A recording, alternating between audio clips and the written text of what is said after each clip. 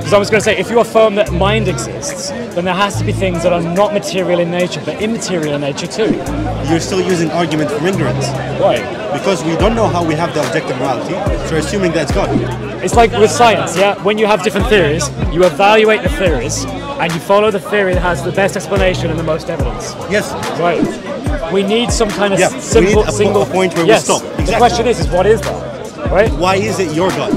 Right now, it looks as if the best explanation for objective morality is a God of some sort, a logically necessary being. Won't say any more about it, just a logically necessary being. For now. Would you agree with that for now? For now, yeah. Hey!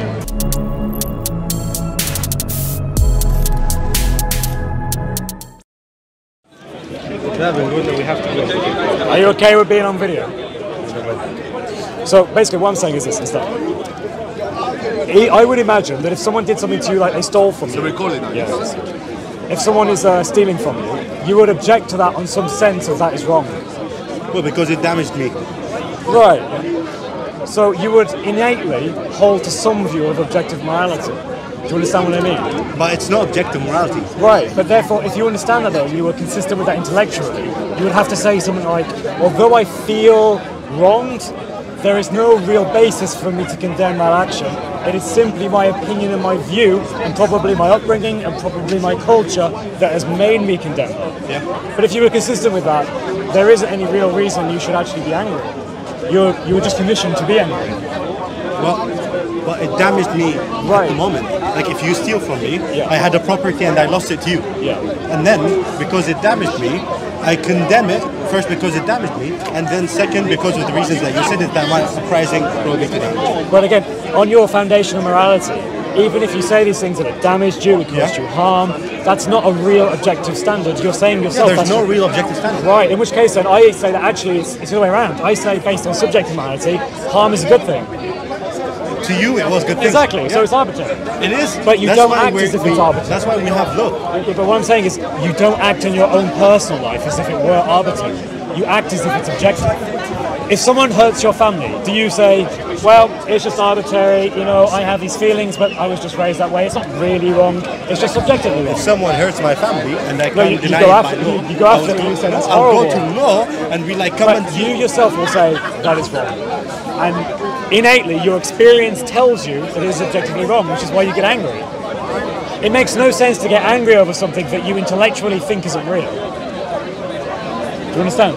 I understand your point. Right, but so you're not being consistent. Well, because exactly, I'm not being consistent from your perspective because you're claiming that there's objective morality. From your perspective of it being subjective, you're not consistent because you intellectually say it's subjective. Well, the fact that I say that it's subjective, it implies that it's inconsistent because subjective changes from time to time. Right. Well, why would you hold to an inconsistent worldview? Well, because it differs from situation to situation. But if it differs from situation, well, I would say it does objectively. You would say that's just culture, or that's just arbitrary choice, law. Could be whatever it might be. Some human somewhere decided that was wrong. But you don't act that way.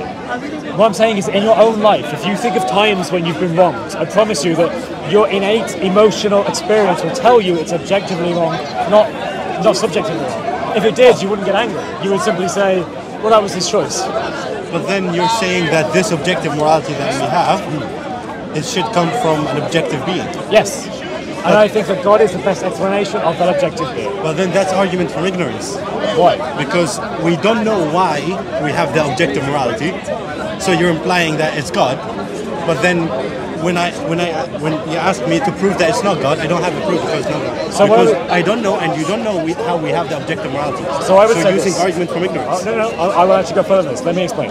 I would say that the best explanation of objective morality that I think we all experience is that there is an objective source. We say that there is objective morality. There is an objective source that is logically necessary and the greatest conceivable being. This is the basis of theism. So he would agree with that as a Muslim. So we would say that God is the source of goodness, and the greatest source of goodness from an objective point. There is no possible world in which God does not exist. So God is a logically necessary being. Therefore, and I would say that God is a mind, and because God is a mind, it is from that single mind that we get our understanding and experience of objective morality. Now, I think that accounts for objective morality. Now, I'm perfectly happy for you to say, actually, there's a better way to account for it. And if you can give me that, I will happily listen to it. But I think that theism is the best way to account for objective morality. But you literally did the same thing, but you just changed the phrasing. You're still using argument from ignorance. Why? Because we don't know how we have the objective morality, so we're assuming that's God. No, I'm saying there's good reason. Prove that it is God. I'm saying there's good reason to think it is God. Namely, that God is a mind, and our mind is the source of all objective morality because it's minds that experience that objective morality. God is a logically necessary being, means that he's not contingent on anything else, and hence we'll explain its objectivity. It's not subjectivity. Like, for example, I'm subjective, right? Like, I'm a contingent being. It doesn't matter if I die tomorrow. It doesn't mean anything about the moral world. If there was objective morality, which I think is innate and we experience it, the only way, in my view, that you can explain that is by an objective source that has to be logically necessary. The only logically necessary mind that we know of is God. That is my argument for God's That's the only way that you are putting to explain it. Give me another one. I would love to hear another objective reason that explains objective morality. I don't know. Hey, now that's more like an argument from ignorance. If you want to affirm objective morality, which to be fair, you haven't, but if you wanted to, and you said, I simply don't know, that would be an argument from ignorance. I've given a positive case as to why God is the best explanation. You're using argument from ignorance. But I just gave you arguments. No, you did not. You did just not hear my detailed. argument. I heard your argument. Okay, what's my argument? You just detailed your argument for ignorance. Why? I need a proof. You said that logically there should be a mind being that created that objective morality. They didn't create it, it's innate within that mind. So think of it this way. So should God go through our morality, the objective morality? So is God forced to go through what's right and what's wrong? So God is not forced to go through the laws that he sets for humanity, because they're set for humanity. He sets the objective laws. I make a difference between morals and laws. So the laws that are meant for Israel, that are meant for the world, God is not abiding by. But the moral nature that he has is innate within himself. So God is the greatest goodness. God is love. God is that objective morality. But then he's at the same time, he's the greatest bad. The greatest what? The greatest worst, the greatest Why is killer, it? the Why greatest is it? bad. Why? Well, because from the morality implies what's right and what's wrong. You're just taking what's right and you're leaving what's wrong. I don't understand what you mean by that. Are you trying to say that God is evil or God is bad? Sorry. Well, yeah. But then let's not jump to that argument first, because we're still in God himself. Look, I think that argument gives explanatory power that explains objective morality and why we experience it. But now, if you are unable to give you would like to believe in that argument, because that's the only argument that we've got on the table. No, we have many. That's just one I picked. We go to another one. Do you want to go to another one? I'd love to hear it. Okay, so before we do that, For objective morality. Well, no, for God's existence. No, for source of objective morality. Right. Okay. The only thing that we have on the table is God. Right. So you would like to believe in that. But No, I think God is the best explanatory of that objective morality. Because that's the only thing we have on the table. The only thing that's viable, yeah. Yeah, because you asked me to give Well, you another I'll give you another one. one. Let me give you another one. No. So about the source of objective morality. Yeah, no. I'm going to explain what else could be the source of that objective morality. Okay. You could say it's an abstract object. An abstract object in philosophy is something that doesn't have a concrete implementation on the world. Like, for example, I'm a concrete object, I exist in the real world. An abstract object would be like the number 3. Now, the reason why I don't think an abstract object could be the source of objective morality is because an abstract object doesn't have any causal power. So in other words, it can't cause anything to be. The only thing that can cause things to be, like right and wrong, would be a mind. And I think that would be the singular mind that we would describe as outside of space and time, and I would define that as God, because that fits the criteria that philosophers follow for many thousands of years to describe God. Now, you can refute that by either finding a fault with it, or you can say, here's a better explanation of objective morality. No matter how many sources we list of objective morality, we don't know how many are there. Sure. Yeah. So, on giving the ones that we have on the table, let's say we have 20, you decide to choose that one because that was the most believable thing to you. It has the best explanatory power of how we have objective morality. Well, I think it's convincing. I don't see it convincing. And many theists also agree with it. Because I'm still seeing that because we don't know how many on the table we have, you're just picking that one. I don't know how many are on the table. It's like with science, yeah? When you have different theories, you evaluate the theories, and you follow the theory that has the best explanation and the most evidence. Yes. Right. How many theories we have, we know. But here we don't know how many. Okay, but we don't know how many scientific theories there could be about gravity in the future. But based on the science we know now, we make our choices now. So based on the philosophy we have of objective morality about how that could potentially be, we pick the one that it best conforms to reason, that best explains the reality that we experience. Now, you don't seem to be convinced by that. Fair enough. But I think that your disagreement is not on the argument itself, but on the fact that you feel as if there could be another explanation we simply don't know about. With respect, I think that's more of an argument from ignorance. Sorry? With respect, I think that's more of an argument from ignorance, because you're saying, I don't know about others could be true, I'm not going to say it. I think if you were consistent, you would pick the one that is the best currently, and you would follow that, which I implore you to do. I'll be repeating myself now, which I don't want to go. Okay, that's fine. Because should we move forward then? Yeah. Okay, another argument for God's existence would be the Kalam cosmological argument. What is it? Okay, so everything that has a beginning. No, hang on, give me a second, please. Everything that has a beginning has a cause. There we go. Everything that has a beginning has a cause. Thank you very much for that. I know the that universe began to exist, therefore the universe has a cause. The atheist? Yes. I'm agnostic, I'm not atheist. Sure. Fair enough. I thought you were atheist, sorry, with the argument. I know the argument. Okay. But then, let's say that we have a series.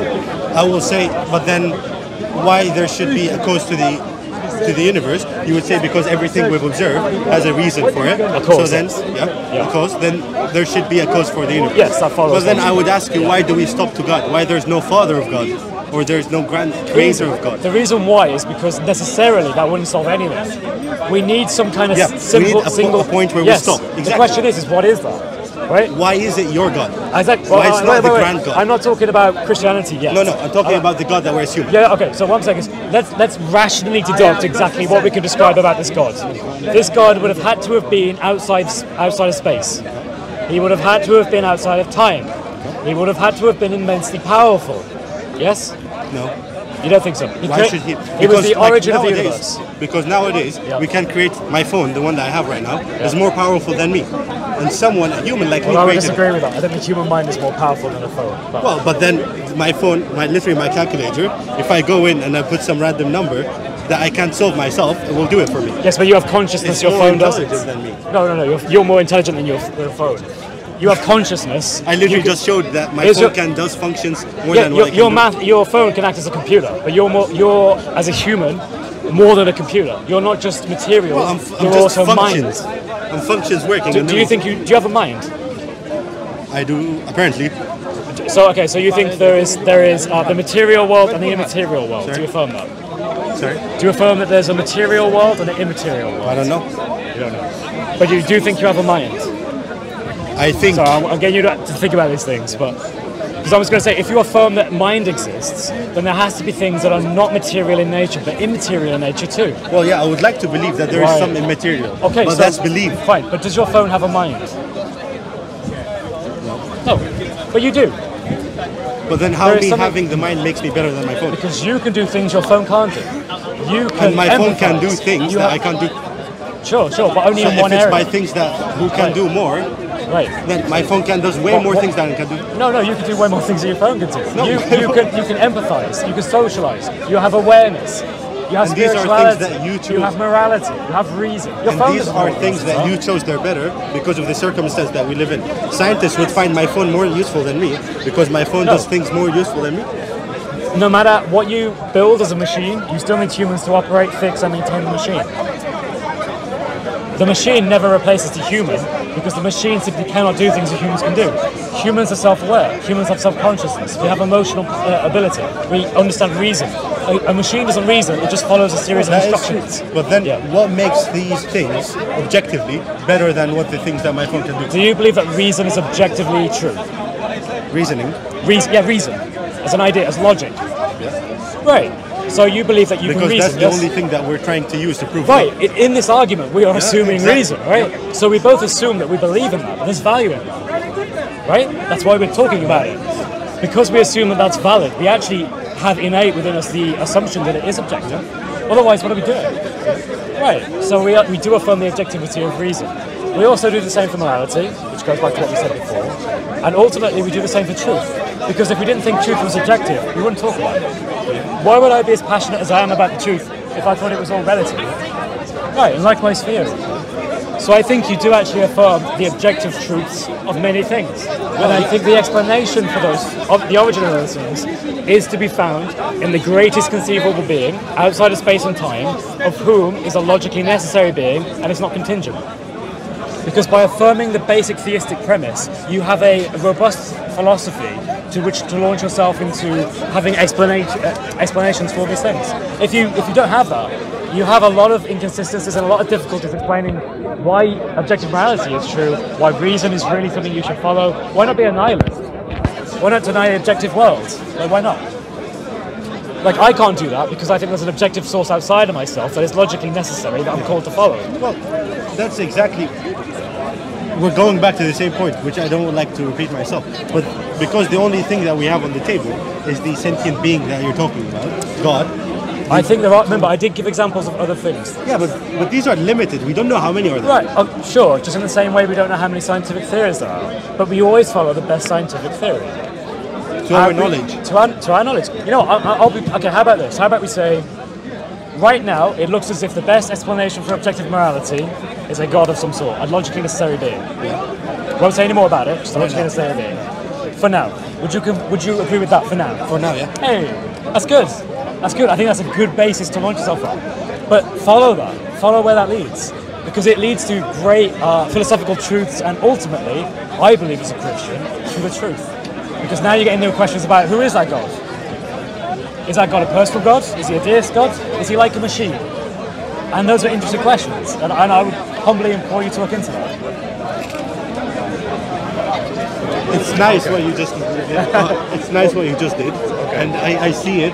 But then first, we still did not agree on objective morality because I still don't see it. Still don't see it. Yeah. Well, remember, I think that if you were to be consistent, you would have to affirm that you at least I'm act. telling you, I'm not consistent. And well, that's honest. That's honest. I'm telling you because I'm telling you that it's subjective. There is no objective morality. But then the world is absurd. Well, it is. I mean, ultimately, the Nazis are not either more right or wrong than us. For them, for their time, they thought that what they were doing right. I couldn't believe in that because I need a basis philosophically to be able to condemn Nazis. Yeah, that was me when I was a believer. I needed a basis to condemn Nazism. But then it turned out that it's all for nothing. Why is it all for nothing? Like, the existence is for nothing. Sorry. My claim for existence, that is for nothing. So even if we condemn Nazism, they thought that we're doing the right thing. As us now, we think that by condemning them, we're doing the right thing. So it's subjective. But I think that you would have pushed hold to the fact that you think that Nazism is objectively wrong. Sorry? I think that you would condemn Nazism. I mean, actually, For my time. Because why did people support Nazism? Oh, absolutely. People at the time were bought into that idea. But I don't think that has any bearing on whether the subjective morality or objective. The point is it just proves that people can be convinced. And I completely agree, people can be convinced. But I think that there is an objective law that says that Nazism is wrong. So I can stand on that and I can say, regardless of what any man thinks, regardless of what you think, I think, anyone here thinks, but then why there should Nazism is still wrong. But why there should be an objective thing that condemns Nazism? Because I think that best explains my experience, your experience, and the experience of most people here. Okay. Because most people feel innately that there is something objectively wrong about Nazism. How can you say that? Not because the way we're brought up. Because I think that there are situations when you're... You think? Well, I think this is my thesis, my explanation, right? So I think that people can be brought up to be brainwashed and to not allow their experience to affect their reality. For example, with deep respect, when you tell me that you yourself acknowledge that morality is subjective, I think you're kind of going to do the same thing. You're denying objective experience, what you experience, and you're simply explaining it away intellectually. I think people back in the times of Nazis, they did very similar things because there was immense political pressure to do the same. When the Nazis went around killing Jews, I think deep down they knew what they were doing was wrong, but they have been brought up to not acknowledge that. You can read, for example, there's a book, I think it's like, I can't remember the name of the book, but there are books that detail the experience of SS troops who did this, and they openly say they cried as they did it. Yeah. That there was something in them that knew what they were doing was wrong, but they believed so much in the ideology. So a question. Yeah. if probably you've heard that example before. If we get a child on day one, we put him in a room where there's nothing around him, and we give him food so he continues living, and he does not know anything about the world outside. And then we tell him what Nazis did. So you think that he will be like, that's wrong? Yeah, I think that if you remove certain influences, there are people who innately understand what the difference between right and wrong is. But then what I would say that I think. So actually, what I will say though is I think that if you took someone completely out of into social isolation, they didn't know anybody, then I think that person would have serious problems. Because we know that in order to be a healthy person, you actually do, because we are social creatures. So whether we like it or not, you can't put the truth in a vacuum and say, take it away from the human mind, ignore all of that, treat it like a mathematical equation. Okay. You can't do that. So what you're saying is that the experiences that we live, we should live through them to influence our decision. Yeah, we cannot separate ourselves from our experiences. Okay. But I think that our experiences can reveal things. For example, when you grow up with others like a family, you understand what it means to empathize. You understand that if someone screams in agony, there is something innate within you that looks at that goes, that is wrong. I would say that if you don't understand that, But you that's have a what you're mental. claiming without an evidence. Well, I think this best explains the evidence. That's what I'm saying. You can That's circular postulate. logic. Because I'm asking you for evidence, and then you're saying that's what best explains the evidence. We're going. No, that's fine. That's perfectly valid. I'm not assuming that I'm all automatically true. I'm simply saying here is something we observe that we believe is true, like that there is suffering in the world.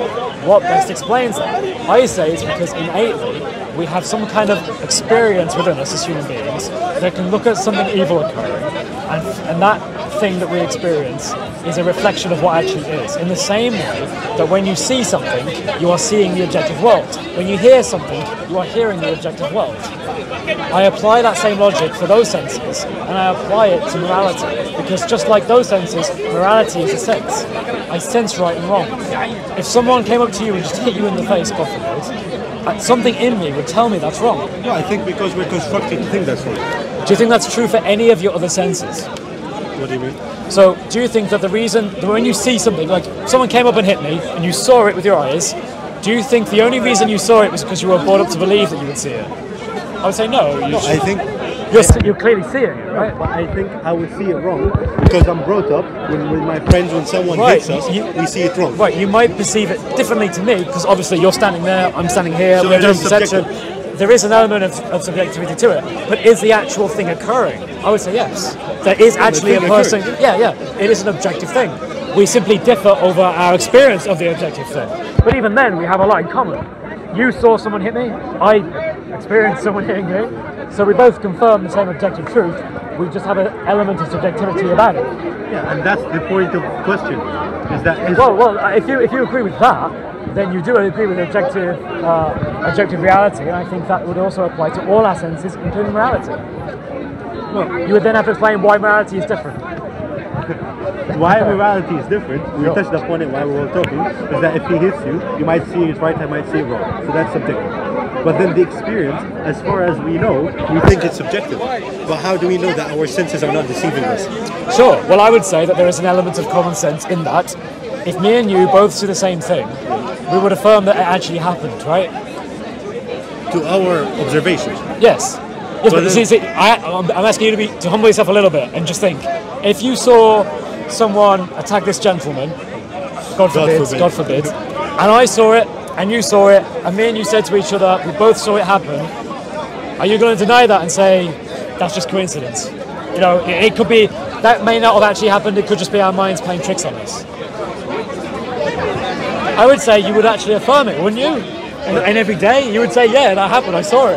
But then I would ask you the question, is that in a video game where we have three NPCs who think that they're living a true experience, and two of them sees one of the other hitting the other one, then they observe it. So you're saying ultimately this could all be like the Matrix, it could all be... We don't know. But you would have to give a positive argument for believing that. Because your experience doesn't tell you that. No, for believing, I don't need to give a positive argument. For saying that it's a fact, I need to. No. What I'm saying is, if you're going to posit the theory that we all live in the Matrix, you need to give a reason why. No, I'm saying that this might be. Because your experience doesn't tell you that. Your experience tells you this is real. Well, my experience my experience in the video game told me that it might happen to me. Right. I agree with you, it's a possibility, but you need to give arguments as to why. Otherwise, if there's no arguments, I'll simply say, it doesn't explain anything new. It's just a theoretical opportunity. If it explains something, like maybe it explains how we experience things, But you said then it would through be our good. experiences, Right, but our experiences tell us it's real. and our experience in that video game tells us Could it be, might happen. could be wrong. Yeah. But the possibility of it being wrong is not sufficient enough to believe it. We don't know the possibility. Well, yeah, we don't know. But what I'm saying is you need to give either it needs to explain something and be the best explanation of something, or it needs to be more probable than not. But if it isn't either of those two things, there's no reason to believe it. In which case, I'm simply going to say, actually, it is objective because my experience tells me it is, your experience tells you it is, and there's no reason to believe otherwise. Does that make sense? I see where your argument is coming from. I'll tell you what, I want to sort of wrap this up now if you will. Do you want to sort of summarize your point of view? Is it okay for you to listen? Yeah, of course. We're summarizing, we're wrapping. Well, my point of view is that what I saw, what you were saying, I see clearly where you're coming from. And I see that you're saying that there should be objective morality to our experiences, even though I still don't see, you did not back it up by why there should be objective morality, and why there should be objective reality. I see your argument where it's coming from, but I simply believe that it's just a belief. And since it's a belief, I'm not obliged to think so. Not even the best explanation of an experience. Even if it's the best explanation, I'm still not obliged because I need the evidence that I can sense. Can I ask, is it the best explanation then? Even if you don't believe? From the things that we had on the table, Yeah. there might be things that I still don't know about myself. Sure, yeah, could possibly. There might be a person here in the park who knows more than Sure, me. but based on what we've talked about, Of things on the table, Currently. you have the best experience. I'm happy with that. Thank you very much. What's your Very name? nice to Mark. Mark. Oh, my name's Chris. Nice to meet you. Well, God bless. We were talking about objective morality. I made the case that objective morality is true, and that God, as a logically necessary being, is the best example of that objective morality. He But I came from still the. don't see why there should be objective morality. Okay, all right, fine.